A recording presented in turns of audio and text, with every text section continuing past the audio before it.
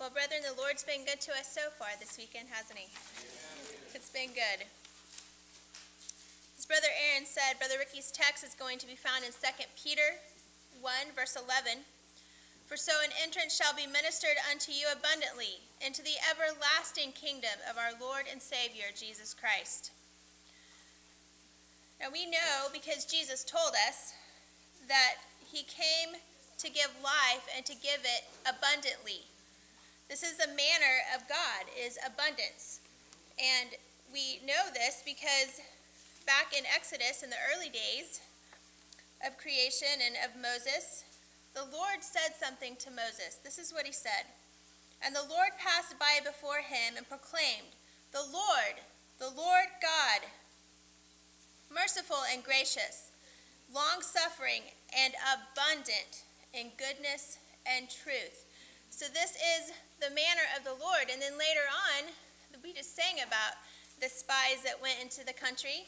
They brought back some grapes. And I remember Brother Gibbon preaching on this some years ago, and he said they weren't just little grapes, they were grapes. They had to be carried by men on rods back into the people. They were abundant. They were great, and they were from the promised land. This abundant entrance is what we are laboring for here. The reason we have died to ourselves and have taken up our cross daily is in order to have an abundant entrance into the everlasting kingdom of our Lord and Savior Jesus Christ. Right now we are laboring to give all diligence, and we are adding to our faith virtue, and to virtue knowledge, and to knowledge temperance, and to temperance patience, and to patience godliness, and to godliness brotherly kindness, and to brotherly kindness charity. We're doing this for an abundant entrance. We are working now, we are laboring now, we're making our calling and election sure. We are building upon the foundation that God has laid in order that we might obtain this abundant entrance. It's been spoken already this weekend that we are sojourners in this land. This is not our home, but there is an abundant entrance that is waiting for us. We must fight to keep the proper perspective and remember who we are. We are children of the King. We've been made kings and priests unto God. And the Lord is teaching us now how to rule and how to reign, because there's coming a time when we will have an abundant entrance into the everlasting kingdom, and we must be prepared for that. I thought it was interesting that Peter wrote that it shall be ministered unto you. The Lord is the one who is giving this abundant entrance into his everlasting kingdom. He's the one that is ministering this unto us, because it is his kingdom that he's finding good pleasure in giving to his children. And this entrance is an abundant entrance. And I was considering, what does it mean? What is it going to mean for us when we have this abundant entrance? It's going to mean freedom. Now, we have freedom now. We're free from sin and those sorts of things that the Lord has given us the first fruits of. But then, as Brother Bob spoke so well about this morning, we're going to be free from the flesh. We're going to be free from the competing interest and the trials that we have to endure now. We're going to be free from the cares of this world and the shortcomings that we find in ourselves.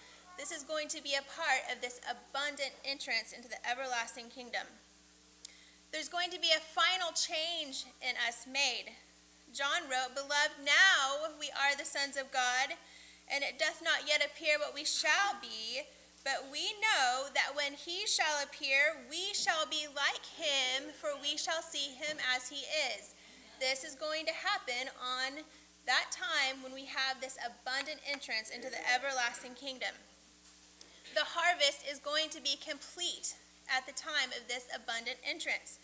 So all of those hours that you've labored in prayer, all of those hours that you have labored to minister to God's people, and all of those things that you invested for the kingdom of God, you're going to be able to partake of the fruit that comes as a result of laboring at this abundant entrance of the everlasting kingdom. And we can see too in Scripture how heaven reacts. There's going to be a reaction from heaven, from the heavenly host that were looking. They're looking now as God works out the salvation, his salvation in the midst of the earth. They're looking. There's going to be a reaction from heaven when we enter. And we know this because of the reaction they had with Christ. Now, we know Christ did everything that the Father gave him to do. He was faithful in everything. He completed the work that God sent him to do. And this was the reaction from heaven. Lift up your heads, O ye gates, and lift up, ye everlasting doors, and the King of glory shall come in. Who is this King of glory? The Lord strong and mighty, the Lord mighty in battle.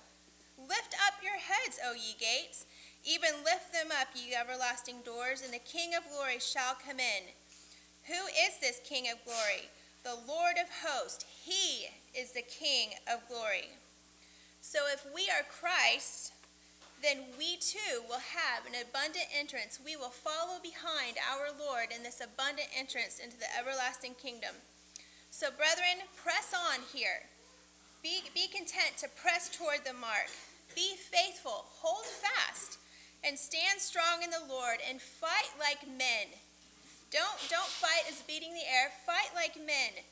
Pray without ceasing, and look, for your redemption draweth nigh.